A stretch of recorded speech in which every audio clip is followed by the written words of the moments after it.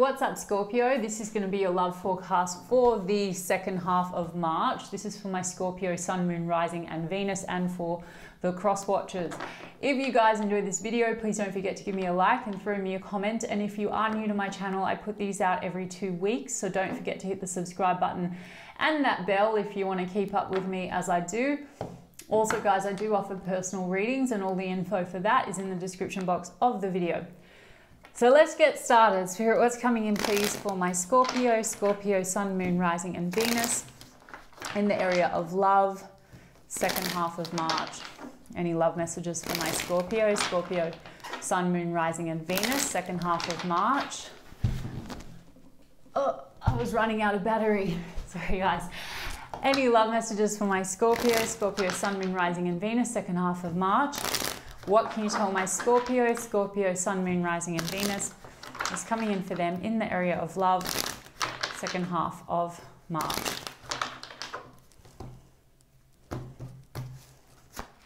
Knight of Pentacles, the Temperance card and the Hierophant card, the Emperor and the Seven of Pentacles and the Page of Swords. Scorpio, a real energy of slow and steady and patience, okay? So I feel like, Scorpio, there is a situation that you've invested in, Seven of Pentacles, and you've kind of been waiting to see how things play out. Page of Swords means that this is a person that, you know, you're sort of keeping an eye on, they're keeping an eye on you. Page of Swords, it hasn't reached its full potential, hasn't reached the commitment stage yet, and there's something very slow about this, okay? Could have been connected to this person for some time, or there's just a sense of things going very like slow and steady. With the Emperor card, this could be you or someone you're dealing with. It could be a father figure, okay? Or you're eyeing this person out as someone for the long term, or vice versa, but like I said, it's slow. Tell me a little bit about the Temperance energy. Okay, King of Cups, slow and steady, and we've got a King of Cups and the World. Okay, so King of Cups, this could be you and your masculine energy, or you're dealing with another water sign. There's a sense of things being slow and timing being a factor, because the World could mean either that there's distance, physical distance between you and this person, or it could mean that there's something here that needs to be closed out when it comes to your heart, okay? So it's like maybe there is a sense of caution. There's a sense of taking a conservative approach when it comes to a situation that you do feel could be your long-termer, but there is caution, because maybe there's a sense of something else still needs to be ended, closed out, completed, released. As I said, that the Moon and the Three of Cups. So I feel like there's some unresolved emotions here when it comes to third parties. Okay, the Moon can also be fears. So that you could feel like there's a bit of fear here in moving towards something, or maybe you're dealing with someone in that energy. This is transferable. So it could be that you have a situation with someone where something still needs to be completed, closed out, you know, and that could be stalling the connection. The Moon card can mean that someone might not be revealing everything. So there could be a sense that there is things that haven't been revealed yet.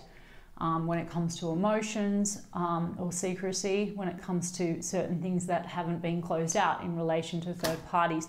Maybe you're dealing with someone that was married or in a long-term commitment, okay? Or maybe that's you, or both, right? But there is this sense of an opportunity here for true love, Ace of Cups, right? And a new start in love, and Chariot card, moving forward. Again, a card about distance. So for some of you, that's the factor. And there's a Four of Pentacles. There's a sense of holding on, but you could feel either you or this person withholds a little bit, okay? Tell me why we have Hierophant. Why do we have the Hierophant? Yeah, the Six of Pentacles. So there is this sense of wanting reciprocity in this connection. So either you're looking for that, or this person, you feel like you're investing more, or this person feels like they're investing more, and it's not moving maybe forward as quickly as you or they would like, right? But I think that there's a new beginning that's focusing now on reciprocity. So I do feel that this is slowly progressing, Page of Pentacles and the 10 of Cups, yeah, and then the Ace of Swords. So there is an opportunity or an offer coming in now in the second half of March that is like the focus on something that's very much about long-term emotional fulfillment.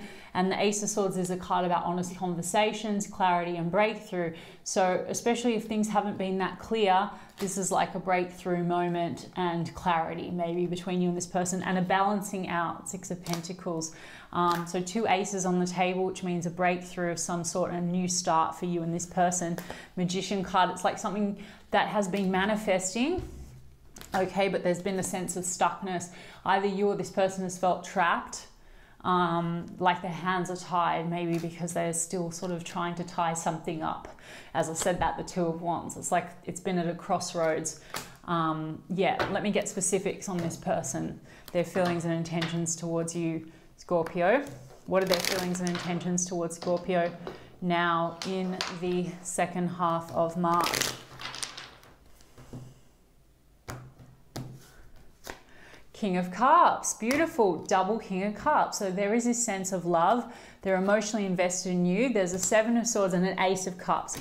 Double Ace of Cups, guys. So this person's intention is to come in and have this sort of new love beginning. The 7 of Swords means that there is something here between the two. It's like either there's been self-sabotage or a sense of distrust between the two of you. As I said, I think because there is stuff that is not revealed, or there's some fears at play. It could be that this person maybe doesn't know if they can trust the situation, or they feel that they've made you feel like they can't, like you're not trusting the situation. Ace of Wands. So they want a passionate beginning with you.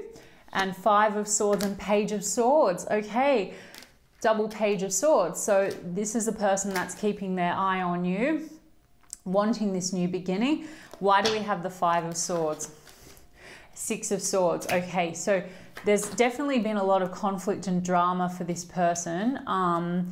Either you've had direct conflict with this person, had words with them, and they want to move out of that energy, or this person's had conflict and they're trying to move away from it. 6 of Swords. Okay, again, a card about overwater, so that's possible. Again, that's a factor. Otherwise, this is just about moving away from any drama to have a new beginning. We've got a Queen of Wands here. For some of you, there's a Queen of Wands in the mix, guys. So maybe this person's tied to a Queen of Wands. Sometimes that can be the other woman. Again, doesn't have to be gender specific, but yeah, Queen of Wands. Or either way, this is about wanting to move towards you quite passionately, because the Queen of Wands is very sexy or attractive. 7 of Pentacles. Double 7 of Pentacles next to each other. So they know they have a foundation with you and they want to build on that foundation. They know it hasn't reached its full potential and things have been very stuck. Hanged Man and Hermit. So you or this person could have taken some time out to go within, get some clarity on the situation. Hanged Man is like things have been on pause. 5 of Cups, because perhaps there's been disappointment in the past. This person could have been quite stuck in the past and things that haven't worked, or maybe they feel like that's been you. But the 5 of Cups means that there's potential here for the relationship, but people are too focused on things that haven't worked. There may be spilt cups between you and this person, but I'm almost getting this is more focusing too much on what hasn't worked in the past. Page of Cups is like a new path in love and an offer coming in. So I think this person's intention is to come in and make an offer for a new start, move away from this difficult energy, perhaps move away from the Chariot card, move away from what's been stalling the connection, because 2 of Wands, right? Move away from being at a crossroads, move in a specific direction with you, because there's a death energy. So death, by the way, is you, Scorpio, but this is a transformation happening, and perhaps they're closing something out or ending something elsewhere, even if it's just releasing something, or maybe they're hoping that you are releasing something, ending something to move forward. Chariot card. Now, for those of you that are at a distance, this could be travel. This could literally be, getting in the car to see you, or flying or moving towards you, okay? Because the Lover's energy. And then we've got a King of Wands. So we've got King and Queen of Wands. So this could be you and this person being very much a match, very passionate about one another. And the Lover's card is soul connection. It also might mean that there's choices and decisions like, do we move forward or what's happening kind of thing, right? Yeah. Okay, and let me get you guys a romance angel. Romance angel, please, for Scorpio. Separation. Yeah, so it could be that there is separation, physical or emotional, between you and this person. Trust, something here to do with trust, because I do feel that there has been some self-sabotage or a sense of secrecy or whatnot. So I think, yeah, there's a need to kind of trust. Religious factors, your love life is influenced by your religious upbringing and spiritual path.